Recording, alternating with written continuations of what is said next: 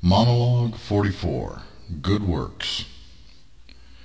The monotheistic religions of the past have been corrupted, tainted by scandals and hypocrisy, brutality and apostasy, and/or they have become tools of the harlot and the beast. This is not intended as an insult, but is merely a statement of the facts, as the archangels view the situation. In the beginning there will be few of you, and over time you will gather your strength. A handful of the leaders of the world will change their allegiance and become leaders of the manifest kingdom. A wealthy and educated young woman, who is but a child at present, will appear among you, who will be passionate in the way.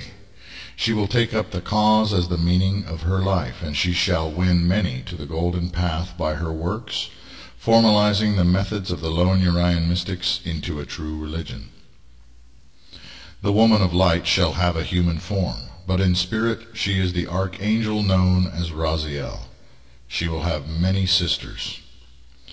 From her labors, as if giving birth to a son, shall arise a man of means and authority in the spirit of Zadkiel.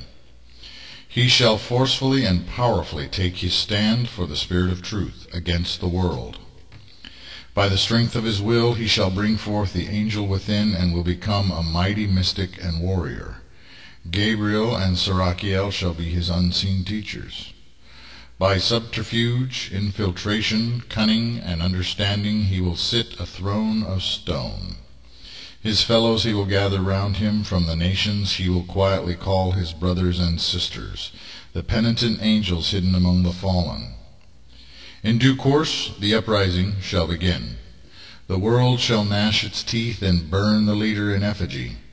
Babylon shall scream in horror of the 20 laws, and the beast shall roar in defiance of the way of spirit and truth. Their rage and disdain of all that the righteous one represents will set Gog and Magog upon a course to eventual conflict. You will know him by her blessing. He is kind and cruel, a thinker and a doer, a warrior and a priest, a destroyer and a builder, a man of patient reflection and of decisive action. There is no way to defeat Zadkiel, for if destroyed in one human form, she will simply take another. Once unleashed, she will either establish the kingdom or destroy the world in the process. I will give you a process by which to select your national leaders, and indeed I will give you an entire system of government. The righteous one will not be revealed by his words or self-made claims, but by his deeds shall he be known to you and hated by the world. A leader who glorifies himself and boasts of God's anointing is inferior. A leader who seeks to rewrite or ignore this revealing and its principles to serve his or her own ends is a deceiver. Even angels can fall, for when in human form they are not in the fullness of their nature, and the fragment embedded in flesh can become corrupted as with the spirits within all mortals. Be realistic in your expectations, remembering the righteous men and women of the past, and knowing that in human form angels are going to make mistakes and are going to have failings just as you do. When the righteous one comes, he shall cease to be merely a Urian, but must work to be a leader to all sincere and faithful Zoroastrians, Jews, Samaritans, Christians, Muslims, Sikhs, and Baha'i. He must regard all true and faithful ones as his brothers and sisters in the oneness of the Most High.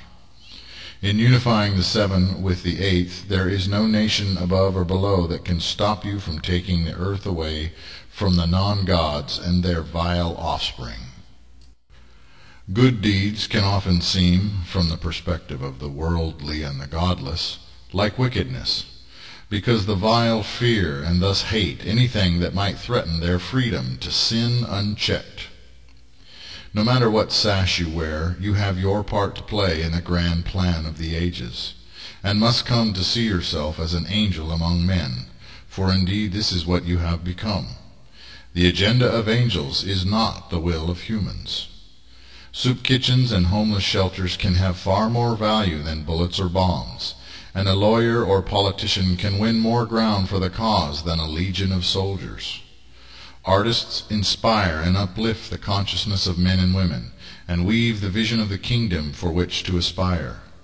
Teachers and organizers, the clerks and scholars of the way, are invaluable in their tedious efforts, which few have the patience to maintain.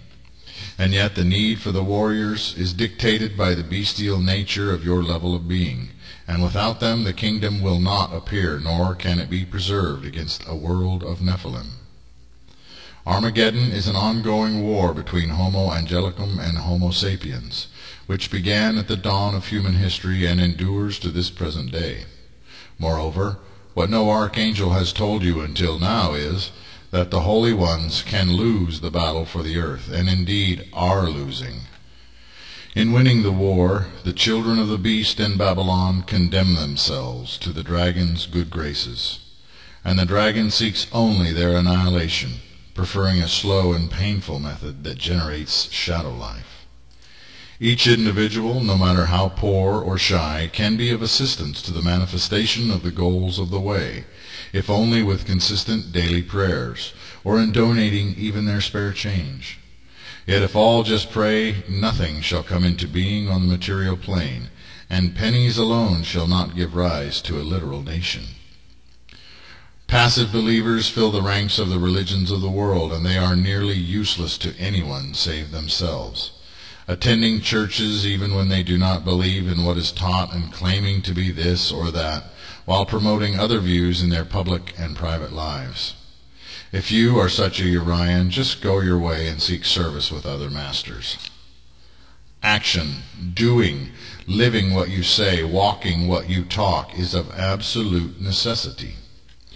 If a person does no other devotion save good deeds in the name of God, rather than for their own glorification, then shall that person enter in among the angels at the end of their days. Even should their soul not endure, their spirit will find rest. Yet, in having said this, do not neglect the other 6 devotions, for in the 7 will soul and spirit become one, and eternal life for the living soul shall be one. Indeed, the other 6 devotions themselves are the 7th.